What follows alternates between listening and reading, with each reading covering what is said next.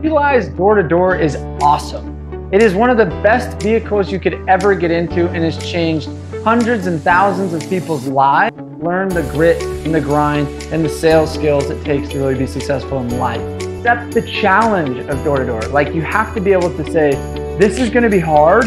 This is gonna test me in all elements, physically, mentally, emotionally, except as a challenge.